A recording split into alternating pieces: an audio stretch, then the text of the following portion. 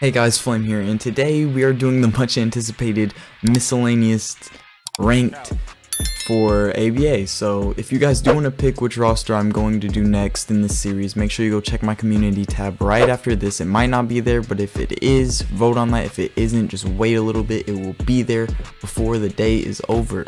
Okay, now without further ado, let's get straight into it. Okay, let's start with number 6. The worst miscellaneous character I'd have to say is Kazuma.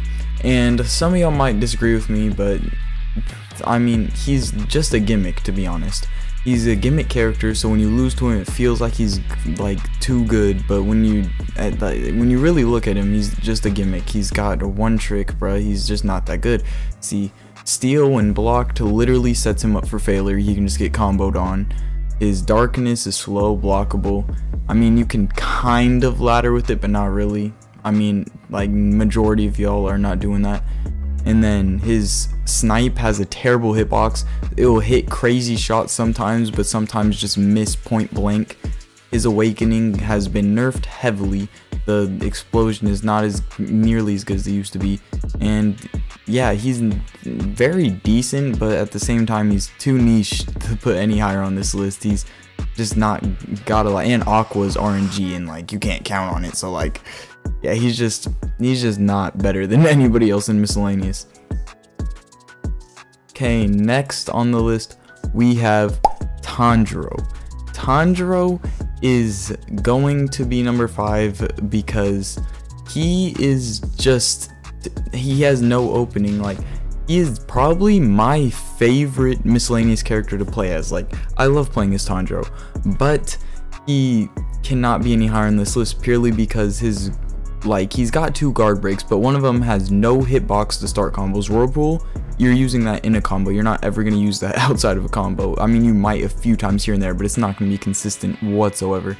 And then his striking tide, the one that does do a decent job at breaking block, it's one of the worst block breakers in the entire game, because all you have to do to counter a Tanjiro is let that move hit you or dodge it. But like, I most of the time just let it hit me. You don't block it, so it's not getting the block break. You just let it hit you, and then there's so much end lag on it that you can combo the Tanjiro after they use that, even if they landed it on you. So like, his one way of possibly starting combos without M1ing first is complete garbage. So that is why he's this low on the list. Everything else he has is blockable, and yeah, his one-shot combo is really consistent. I use it all the time, going up into Whirlpool, then doing 4 M1s on the 4th one. You down tilt into the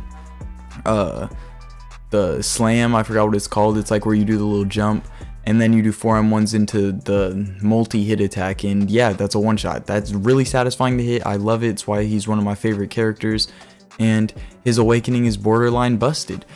One of the best awakenings in the game, but his base just has no options to start combos except for M1s, and the one that he does have is terrible and will get him hit. So that's why he's number 5 on this list. Next up, we have Chika at number 4. Chika is actually pretty good. Like, she's very mid, like not mid, like middle of the characters in ABA. Like, she's probably B+, A-, probably B+, but she's very underrated. But she's not that good, but she's not bad either, because her moves are all decent. Like, she can combo extend with her balloon if you're using it correctly. She can use balloon. It has a fat hitbox when you're using the block break mode. If you know what you're doing, you can use the other mode to get combos off. The slam does decent damage. It's pretty bad though, because it's blockable. Her block breaker volleyball, if you're good at hitting it, I mean, it's decent. It's still not the best move, but it's decent, and you can ladder with it. And then her multi-hit attack does really good damage. Has knockback, but it still does really good damage. You know, her base is just a mid kit. Like, it's a decent kit that can do good things. It's just not one of the more S-tier kits in the game, but her base is not bad. It's just not great. So that's why, like, she's here. But her awakening is really good, and you can use Hat and then use the teleport move to guarantee Hat hitting, and her awakening is just really strong. One of the strongest awakenings in my opinion, just because, not one of the strongest, like I wouldn't put it in the top 10 because there's a lot of busted awakenings in this game, but her awakening should not be slept on. It is very scary and can most times clutch up a match. And yeah, that's why Chika is number 4. Okay, next up we have the top 3. The top 3 are all actually pretty good for miscellaneous. Miscellaneous is one of the weaker tier lists in that the top part of the list is not going to be just chocked full of S tier characters like Bleach or something. So yeah, but for third we have One Punch Man. One Punch Man's hitbox on his bike is very weird. Sometimes it seems like it has no hitbox, but a lot of the time it is going to hit when it has no business hitting. And then he has Incinerate, which is really fast, but it is blockable and punishable, so you have to be careful with it, but it is extremely fast. He has a Gatling that does decent damage, and then he's got a Slam that you can use to go into your Gatling in a M1 combo, so that just adds damage onto your combo. His base is solid, really solid, but his Awakening is one of my favorite awakenings in this game. If you know how to use After Image correctly, you can just one-shot somebody like 3-4 times with his Awakening. Like, his Awakening is actually crazy. If you know what you're doing and know how to actually use After Image correctly, you can just win a fight as soon as you awaken with him, because you can just take stocks so fast as long as they don't have an iframe. And then Serious Punch got buffed, so it's really good now. It's most likely gonna hit. So yeah, that's why One Punch Man is at 3. Okay, the top 2 are probably the most competitive characters on this list, but we have Gojo. A lot of y'all would think Gojo would be lower on this list because, oh, if you use his backhand, you can just spam a move to get out of it. Okay, yeah, you can do that occasionally if your ping lines up right, but when it doesn't work, you're getting comboed for like almost all your health, or all your health if you were getting one-shot comboed. And then if you do get it to work, and the opponent that's a Gojo realizes what you're doing, all they have to start doing now is use red reversal right after backhand, and now whatever you're doing isn't going to work, because backhand's going to hit, it's going to knock you back, and whatever you were trying to do to counter him, it don't work no more, because you're just going to get hit by it. It's going to do less damage because he's ending his combo of red reversal right after, but still going to do damage, and you're not going to hijack it. So yeah, that, like, Gojo can counter his counterplay. And then also, Gojo's laugh, literally probably the best counter in this entire game, except for maybe Zashu and Kyoka Suigetsu. But you could argue to say it's better than both of those, because when it lands, it has no cooldown, so you can just keep using it over and over until it gets baited. And it has, the biggest thing about it, no startup time, so you can't just like cancel it right when it starts up. If they see something in front of them, they can just press the button and now it's canceled. So yeah, no startup time. It's a really good counter, and it can get spammed. And then his Awakening is one of the best awakenings in the entire game, even after the nerfs.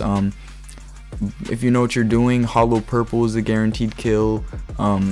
Unlimited Void is a guaranteed kill. That's already 2 guaranteed kills, and then you have his kit to try and get a 3rd one. So yeah, Gojo is definitely number 2 on this list.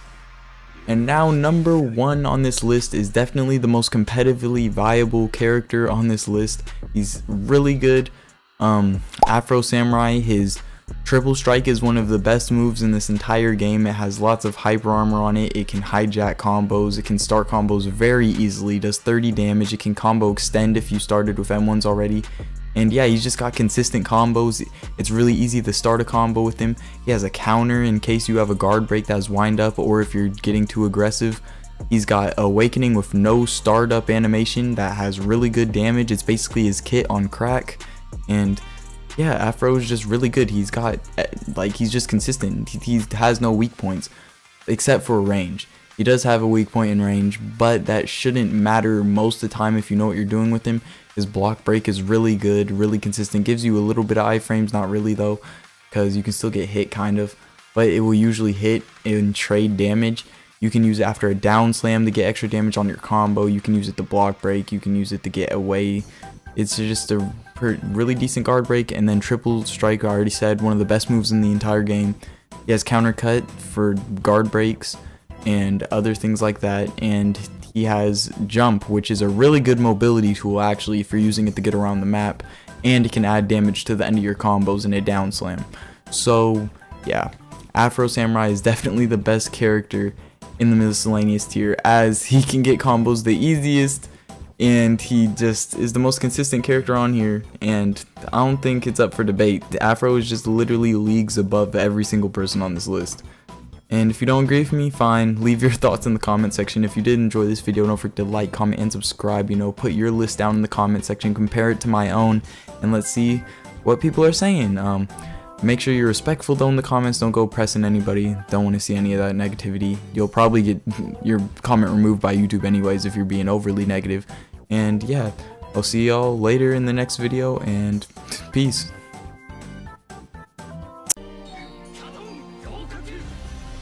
Thank you guys so much for watching that. If you did enjoy, don't forget to like, comment, and subscribe. You know, get your boy in the algorithm, know what I'm saying? But yeah, if you did enjoy that, don't forget to do those things directly supporting me. And I've got some other videos here if you want to watch them. But if not, have a good rest of your day, and I'll see y'all in the next one.